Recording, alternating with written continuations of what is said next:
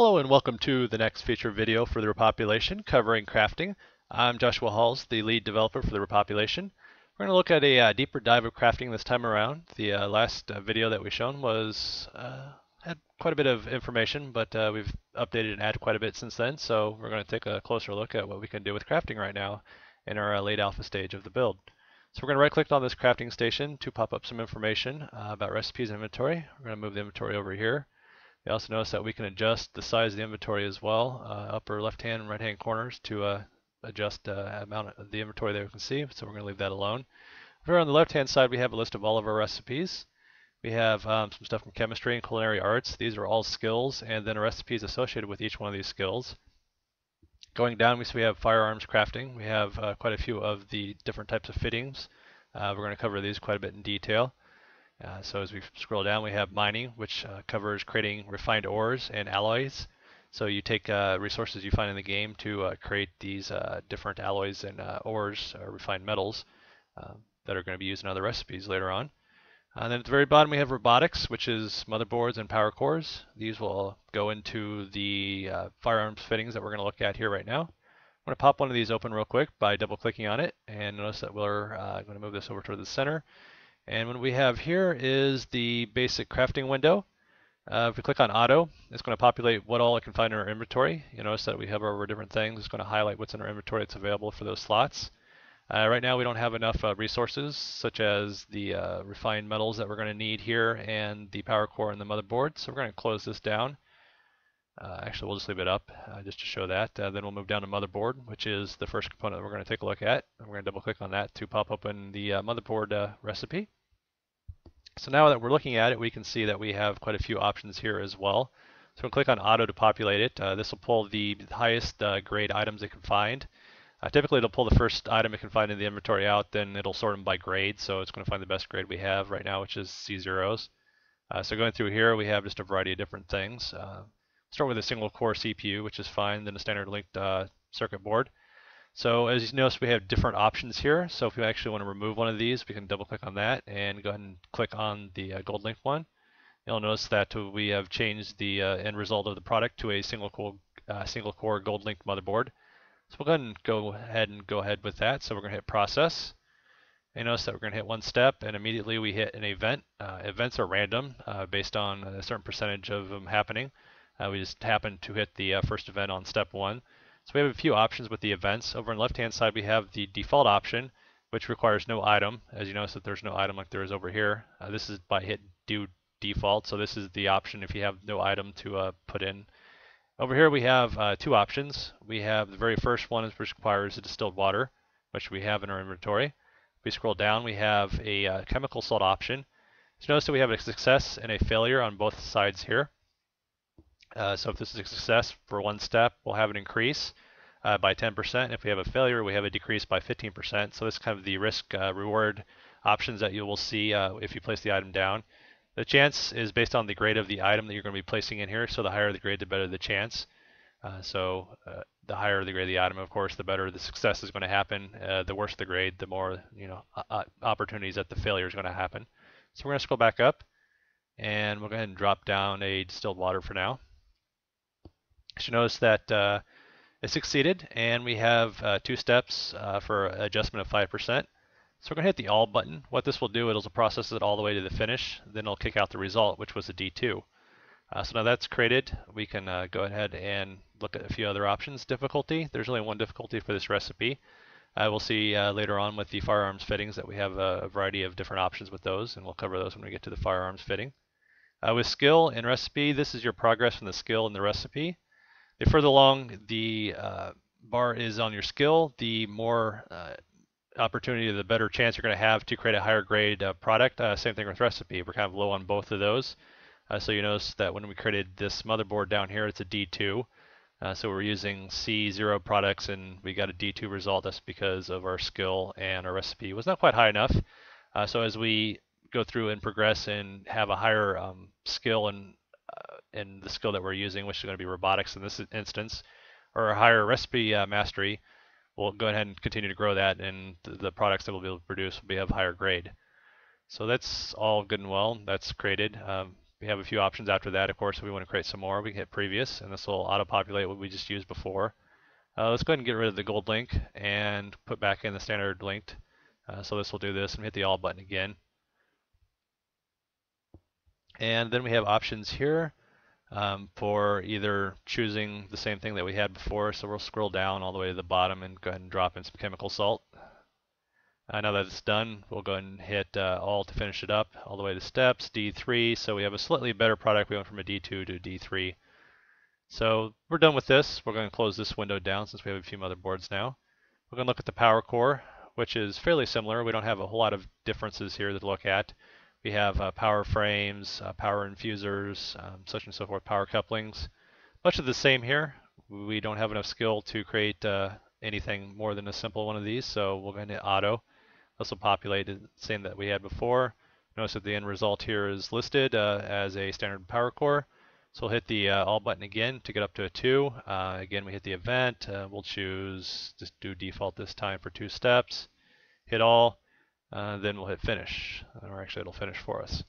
So we hit a nice level achievement here. So that is popped up. We earn an achievement that we can see later if we want to take a look at the achievements. So you get different crafting achievements as you go through the game. Some of them have usefulness, they might open some additional missions out there. Some of them are just really just for kind of basic bare level achievements. So now that we're done, we're going to close this window out and we'll go over back up top here and look at the mining aspects of creating the ores and the alloys that we're going to need to create the fittings. Okay, now moving on, we're going to look at ore refining. This is where we get to some more complicated options here. At the very top, you'll notice that we still have difficulty as simple, not much options here. We do have a little more skill and recipe bar values a little further than we were before. I'm going to hit the auto-populate button just to go ahead and fill these, and you're going to notice a few different things going on here. First off, we'll go ahead and dump all these just to get rid of these 2.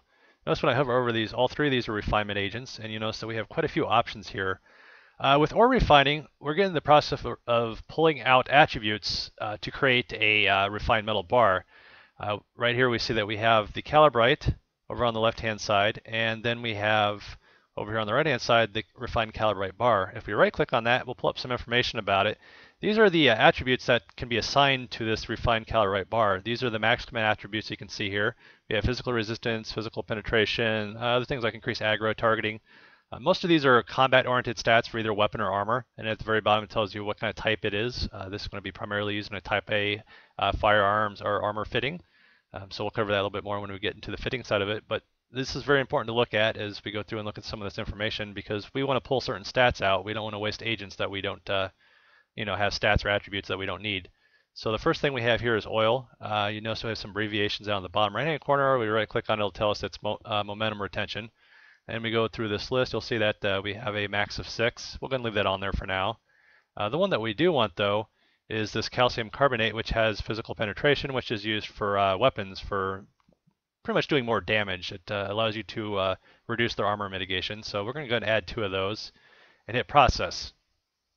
And again, we get a nice lovely event here. We'll go ahead and choose the salt again. We got 1 step, which is good. The bottom right-hand corner, you'll see that these attributes are showing up that we have so far. These are giving us, as we've seen here with this calibrite bar, the maximums that we have. So for the penetration, we have a maximum of 10, and for momentum retention, we have a maximum of 6. So far, we've spent 2 points and 1 points. So we'll hit process again, and you notice that we did the same thing. So we've moved through and pulled out 4 out of 10 on the penetration, and we've gotten so far 2 out of the momentum retention. We're going to remove one of these for now, and we'll drop in a distilled water into this slot. So we'll hit process. You notice now that we've added an additional attribute here, which would be the targeting. So we're at 1 of 4. So if we would right-click on the distilled water again, you'll see that we have a value of targeting for TA1. So we'll then leave that in there and just hit all. This will finish up all the way to the 5th step. You notice that we have those values. So the end result is right now is we have a refined calibrite bar. So this is what we talk about attributes and pulling out attributes out of the resources.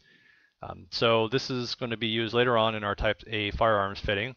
And when we go to create that fitting, it's going to allow us to attach the physical penetration values, the targeting values, and the momentum retention into that firearm fitting. So once we attach that fitting into the weapon, then that weapon will have those attributes which correlate directly, at least with fittings, to stats. So this will allow us to really customize the style of stats and weapons we want. A lot of people are going to be primarily looking at the physical penetration, of course, because that is a base damage value.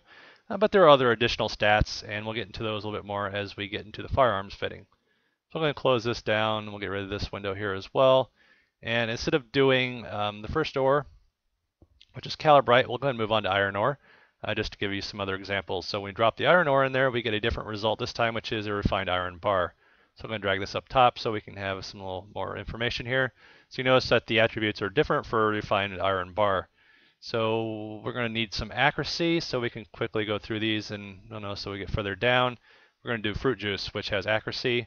Then we have these hides here. We have a settling hide and a lurker hide. Many of the crafting components you use in the game have multiple uses in other recipes as well. An example here, we're going to use this as a refinement agent, but the hides can also be used in leatherworking and some other leather needs and hide needs that might, based on whether the recipe needs it for. So we're going to right-click on that, and we have the abbreviation of RA, which is range. So that's fine. We'll go ahead and drop that settling hide in there as well, and we'll drop another fruit juice in there. Hit process. So same process goes through here. It tells us that we have a restriction of 4 and a restriction of 10. So let process one more time. Yeah, sure, why not? 3 steps. We're going to get rid of the lurker hide, and we'll go ahead and move over to the ammonium percolate, which is a DMI. We go up top here, and we look that we have a durability minor of 6 on that, so we're going to drop that in as well. And we'll just hit all. This will process all the way to 5 out of 5, hit finish, and you'll notice that now in our inventory that we have a refined iron bar. Again, about the same grade, since these are fairly similar items, have the very similar grade, so most of the time you're going to produce, until your skill and your recipe mastery increases, you get very similar results grade-wise. But as you see with the attributes on these, we have AC 10, RA 3, and DMI 2. Right-click on these, we'll give you the full breakdown of what those actually mean. It'll take a little while, but after a while, you'll start to memorize what these acronyms mean. We might have to change a few of these as we go through, and based on some feedback, of course. Moving on, we're going to now look at the alloy aggregate. So if we click on that, double-click, we'll notice that we have 2 options here, 2 minerals. If we hit auto, it's going to auto-populate some of this information here, and some of the stuff works really well, and sometimes it doesn't. So we're going to remove this chromite cluster here and go ahead and drop in a galena cluster. And notice that now we have a refined plumite bar. If you right-click on that, we'll go ahead and place that back up top. And we'll notice that we have different stats here than we had before. We'll go ahead and dump these for now, since we're going to go and use something different. So what we want to do instead is place in a few additional options here. We'll go ahead and look at placing this poplar wood here, which gives you ED1. Looking up top of there, we'll notice that this is going to give you endurance, which is the primary stat. As you might notice that we have values from 10 to 6 to 4. We label these as primary, label these as secondary, and these are tertiary. So again, you want to get as much of the primary stats out of here as possible. So we're going to go ahead and dump 2 of these in there.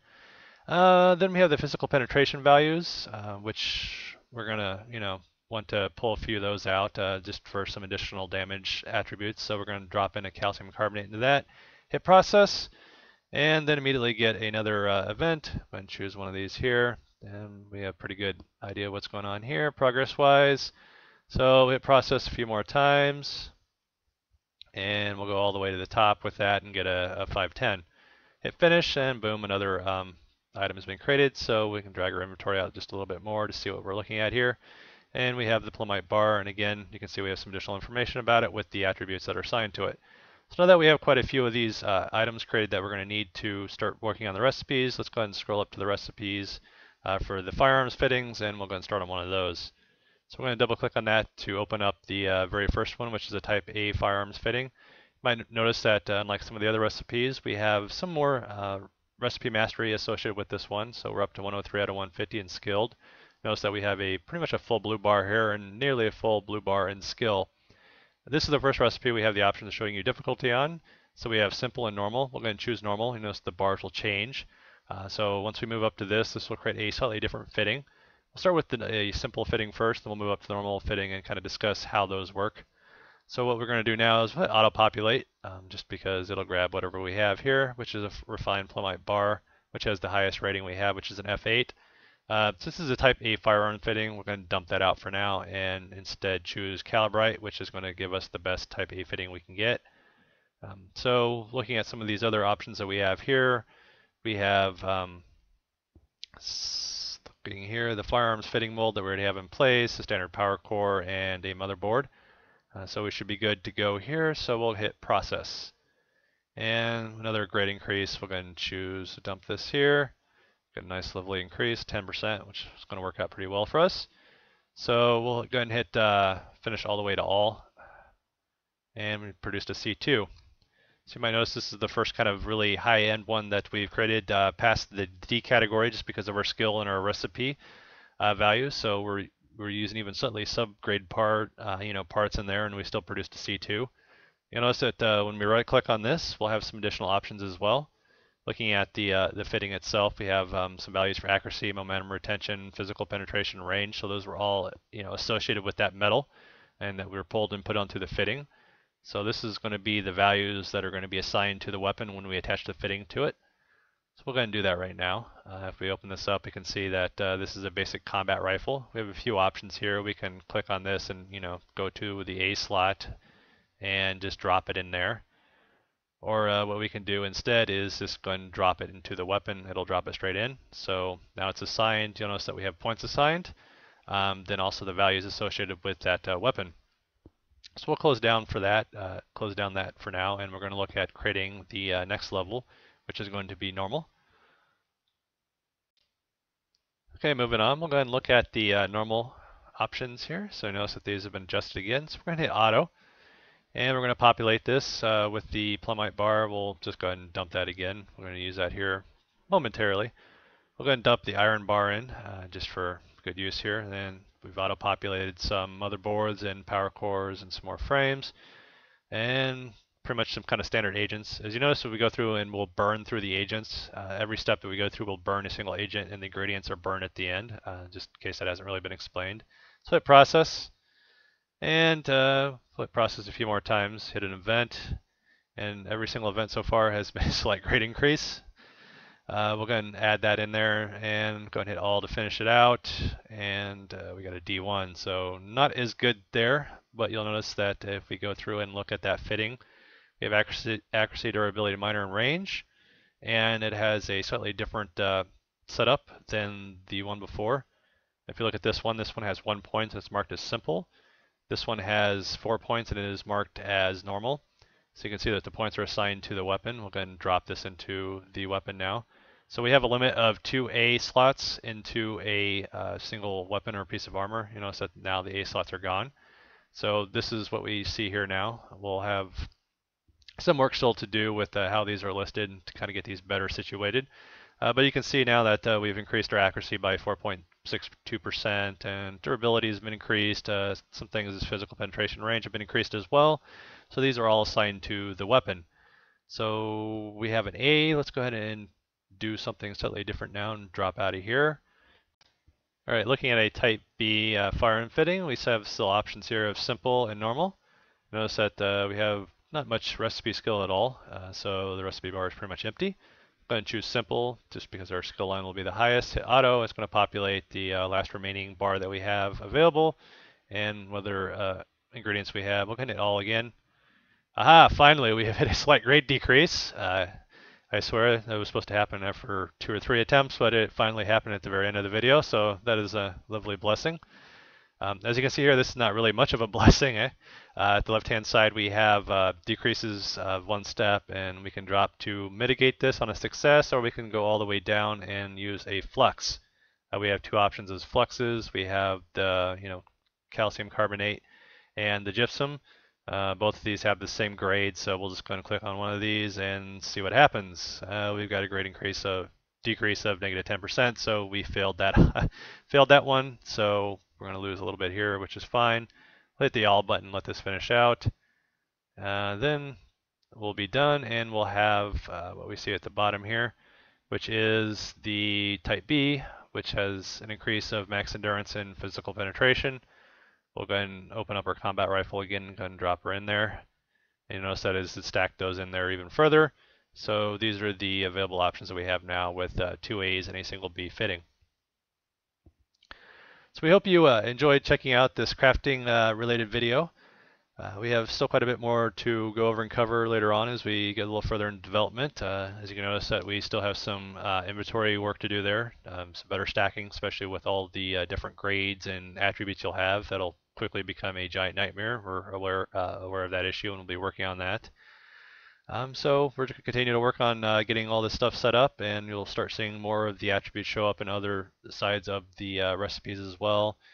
So these are not completely finished out with these recipes. We'll have some more kind of mixtures and changes with the power cores and the motherboards that'll affect how the fittings will work as well. So you'll see more of that coming in as well with those, and we'll see more of the attributes and the stats be applied to the other recipes out there, such as for the culinary arts for creating food. That'll be able to affect some of the attributes, the effects and the stats that might have from the food. So quite a bit of possibilities with the attributes in the stat system. So we're looking forward to kind of mixing that all together. I hope you enjoyed the video. We'll be getting a new video out to you guys here pretty soon. Thanks again for checking us out. Visit us at our website at www.therepopulation.com. And if you're happening to check this out before PAX East starts, go and check us out at booth 581 in PAX East. We'll be there Friday and Saturday. Thanks, everybody.